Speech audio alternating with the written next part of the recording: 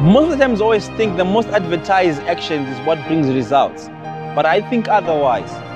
Most people think that if they have a lump sum of money is what's going to make them to be successful. But I think otherwise. The truth of the matter is, as Solomon says, little by little it shall grow.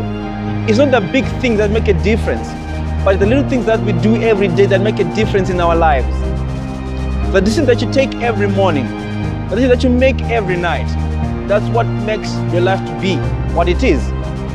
It's not really you having $1 million in your account, but taking the little that you have and grow your dream to become what you want to become.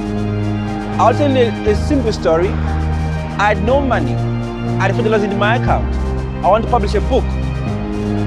But what did I do? I took the little that I had and make it work for me.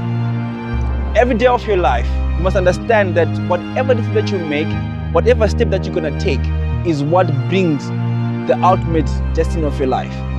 It's the little thing that matters every day that brings your success. Never think otherwise, but take every step as you walk.